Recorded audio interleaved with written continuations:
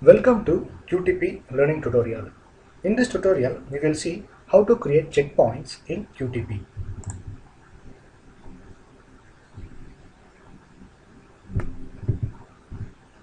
Quick test enables you to add checks to your test or a component. So what is checkpoint?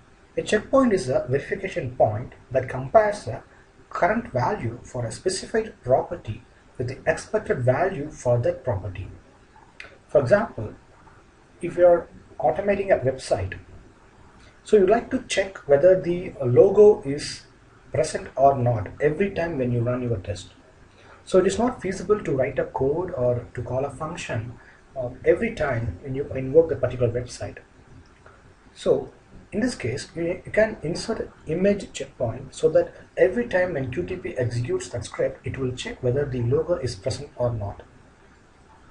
So this enables you to verify or identify whether the application is functioning correctly, and you can perform standard checkpoints and bitmap checkpoints on component steps. So there are different types of checkpoints available in QTP: a standard checkpoint, image checkpoint, table checkpoint, page checkpoint, text checkpoint, text area checkpoint, bitmap, database, accessibility, and XML. Now we will see a short demo on how to insert a checkpoint during recording. So this is my I'm going to record a fresh script. So record. So as usual, I'm going to use a flight application. So this is my assume this as a logo of flight application. So go to insert menu and checkpoint and click on standard checkpoint. Alternatively, you can press the F12 key to insert a standard checkpoint. So now your mouse pointer will turn to the hand symbol. Just click on the object you want to verify.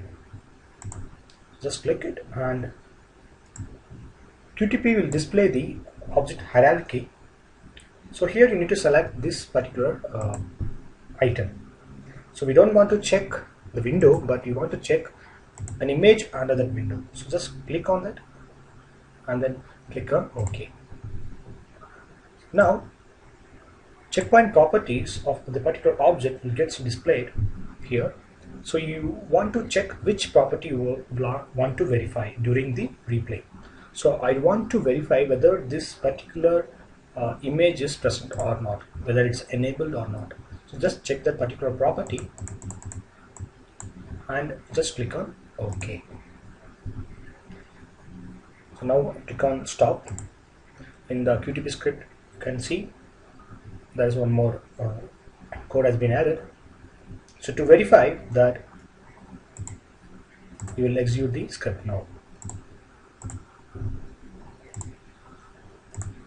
Just click on run. So in the results, you could see the checkpoint is passed. So the particular image is enabled and the property value is true.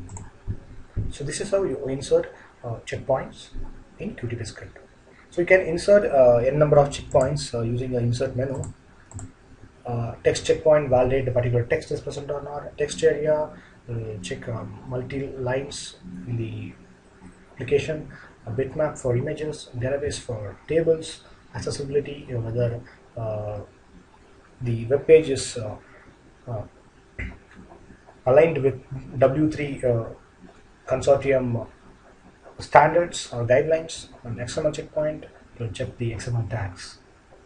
So if you're not sure about what type of checkpoint you want to go for, just go ahead a standard checkpoint. So this is how you add checkpoints in QTP. Thank you.